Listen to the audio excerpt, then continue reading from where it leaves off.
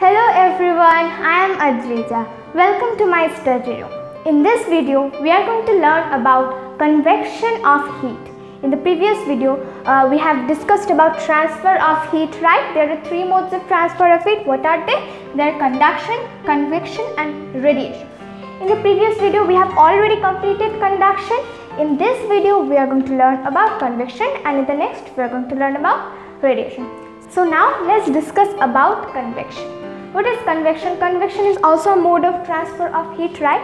In the previous video, we have discussed that conduction happens in solids, right? Conduction happens in solid. But how does transfer of heat occurs in liquid and gas?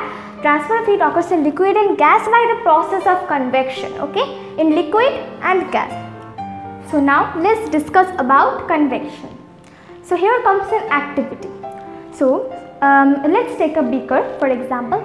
Like a beaker half full of water, okay, and you are heating the beaker. You have to heat the beaker. Then what will happen first? The water which is near the flame, means the water which is bottom of the beaker, at the bottom of the beaker is near the flame, right? So this water will get heated first. The whole water in the beaker will not get heated first. The water which is at the bottom of the beaker, which is near the flame, will get heated first, okay? Now what will happen? The water will become hot, right? After that, what will happen? The hot water will rise up. Okay, the hot water will rise up.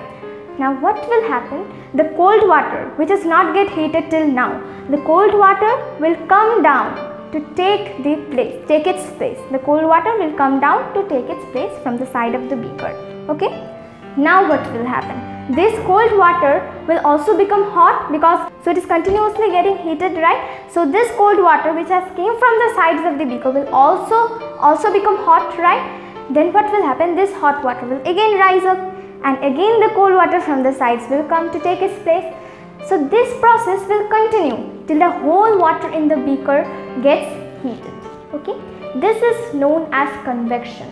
For example, this was an example of water. It also happens in air. So this is a transfer of heat and it is known as convection. Okay. What happens? The people living near the coastal areas experiences a very interesting phenomena. It is also the process of convection only. So what happens in the coastal area? Suppose this is sea and this is land. Okay. This is sea. This is land.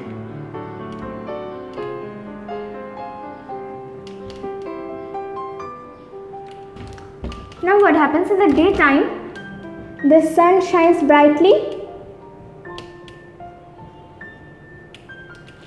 So now the air over the sea and the air over the land get heated by the rays of the sun, right? And the air over the land gets heated faster than the air over the sea. Okay? The air over the land gets heated faster than the air over the sea. So what happens? The air over the land has become hot and this hot air rises up. Okay? Hot air rises up.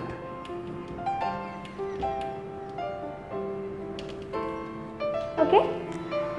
So the air over the land gets raised up. The hot air over the land rises up. And what happens here? It cannot be vacuum, right? Because the hot air has raised up. So what happens? The air over the sea, the cold air over the sea moves in towards the land to take its place. What happens? The air over the sea moves in towards the land to take its place. Okay, so over here what happens? There is a breeze, right? A wind, because the air is moving, right? So this is known as sea breeze because the air is moving from the sea to the land. This is known as sea breeze. Sea breeze happens in daytime. Okay, sea breeze happens in daytime. So this is known as sea breeze because the air over the sea moves towards the land. Okay, so this was in daytime. Now what happens in night time?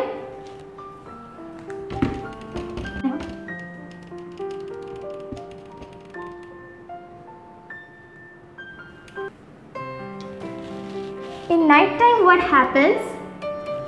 So there is no sun in night time, right?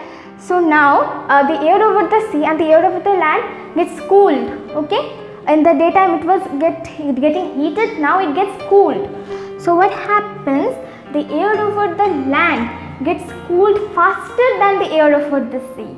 Okay, in daytime the air over the land gets heated faster than the sea. In night time also the air over the land gets cooled faster than the sea. Okay, so the air over the land gets cooled faster than the sea. Now what happens?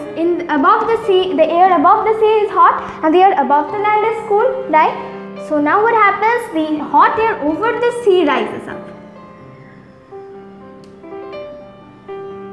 The hot air over the sea rises up, and then the air over the land goes in to take its place. Okay, the hot air over the sea rises up and the cool air over the land goes in to take its place. Now from where to where the air is moving? The air is moving from the land to sea, right? So this is known as land breeze, because the air is moving from the land to sea.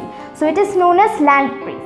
And daytime it was sea breeze and nighttime it is land breeze. Okay, so this is a natural example of the process convection, right? Because it is the convection only the hot air rises up and the cool air comes in to take its place. What we have learned in the activity, it was water and this is air, because convection happens in liquid and gas both, right? So this is convection only, the sea breeze and land breeze. So this was convection. We have completed convection. In the next video, we are going to discuss about radiation.